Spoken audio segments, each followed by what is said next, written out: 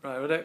Yep. Right, this is Joe Moralee, skills of sports coach, responsibilities and roles, Unit 5 sports coaching. There you go. In this presentation I was speaking about 4 roles, responsibilities and 3 skills. The roles I've chosen are trainer, educator, manager and role model. Right. Trainer. A good coach will need to be a good trainer, and a good trainer is someone who's there to help you set your targets and to help you achieve your targets and goals in the sport you are taking part in. Trainer will help develop participants' abilities and find weaknesses in the areas to try and make their gameplay better. Freddie Roach has trained Manny Pacquiao to the best of his ability, Manny Pacquiao being the best pound-for-pound boxer in boxing. Yeah, so how will Freddie have coached or trained him? What would he have trained him in? What would he have done? Found weaknesses in areas of play, so if his defence is weak, practice defending in sparring and stuff like that. Yeah, good. Yep. Manny Pacquiao has also won many awards from boxing. Being an educator is a good role to have when coaching, because you might need to explain different tactics and stuff like that. This would help develop participants to perform to the best of their ability, educate their players on the style of play and tactics they will use in the game. Can also develop abilities if they're good at educating. Alex Ferguson has inspired many different ways of sport to become the greatest of players, and then some of them have gone on to be managers.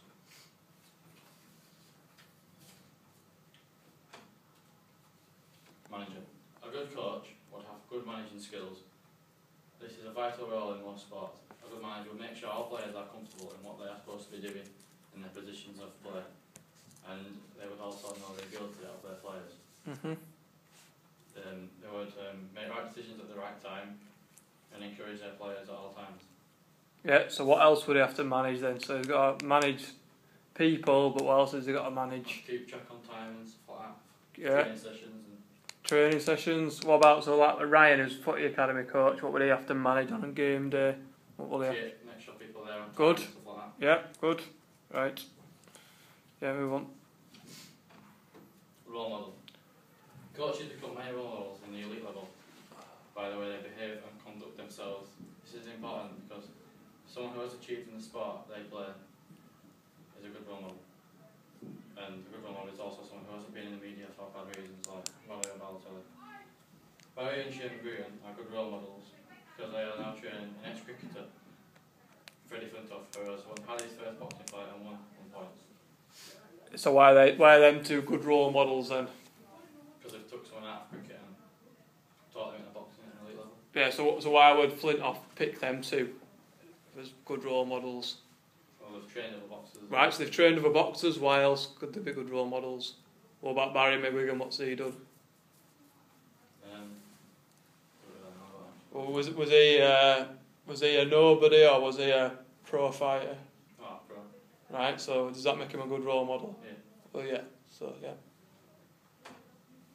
Right. 3 skills I've chosen to do are problem solving, analysing and organisation. Problem solving.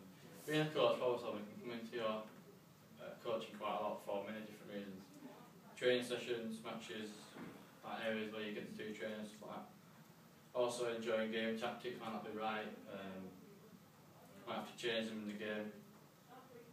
Participants might not be as good as others, so they might have to encourage them more, or they might need more encouragement. They might set up for training sessions or something and might not have the area of play they're set up for. Yeah, good.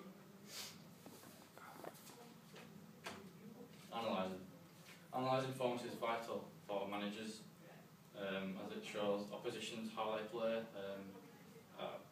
can judge players on their team to see what they're good at and stuff like that. They also need to analyse themselves to see what they're doing good in their sessions as well.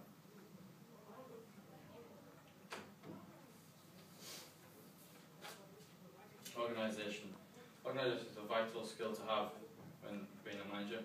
Know what equipment you need and facilities you've got during the time you're supposed to have them. Being prepared for sessions when you've got them. And if coaches have got stuff organised before people arrive at training sessions, then the session will go well and they'll get through everything they need to get through. Yeah, so what have they got to organise then? So you've got equipment, facilities, what else? Stuff like that. Kit? Making sure everything's ready for games, referees, stuff like Yeah, what about in a session then? So if I was delivering like a football session, what would I have to organise then? that. Well, make sure everyone's there, balls, Participants, yeah. What about the activities? What would I have to do? Well, make sure you've got cones. Yeah. Right.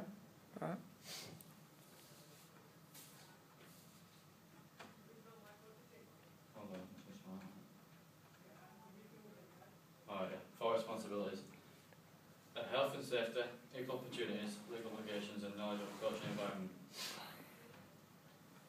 Coaches need to make sure participants are safe in the areas they're doing their sessions. They do this by making sure players are safe at any time, make sure there's no injuries before they take part in the session, and if there have been any injuries taken in the session, and they know about this. Yeah, so what else would a coach need to look for? So they've got to do a risk assessment. What would they be checking? Well, if players have got anything marks on them or stuff like that, then take into consideration. Alright, what about like a playing area? What would they have to look for? Well, make sure there's not like glass on pitch or stuff. Yeah. So it's like a risk assessment as well. What they do. Alright. Equal opportunities. A coach should make sure all participants have the same opportunities as each other. No matter religion, race, sex, shouldn't matter to a coach when they are doing their sessions.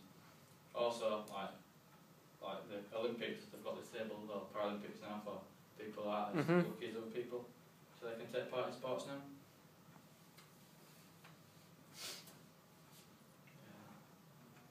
Legal obligations. A coach must know legal obligations.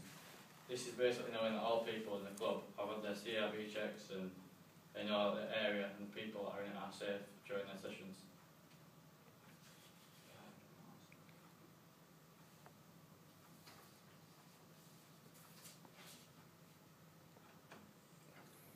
Knowledge of a coaching environment. A coach does need good knowledge of a coaching environment. It's basically just knowing what they need to be and what they need to do to be a coach. Not all good coaches are good at their sport in their time. And